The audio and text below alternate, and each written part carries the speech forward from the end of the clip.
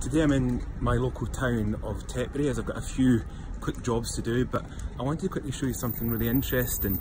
Many years ago when Princess Diana lived nearby at Harrold, she used to come into town with her boys, and I had a wonderful story that this shop just here, I don't know if you can just see that doorway which splits in two.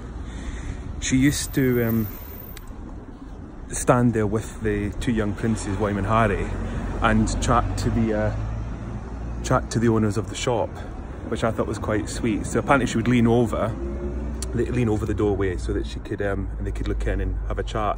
And apparently that's what she used to do. She used to come into the local town with the boys and have a wander round, which I thought was quite a nice little story. Because bear in mind, I never knew the late Princess Diana, but it was quite a nice little story to be told, and I thought I'd share that with you.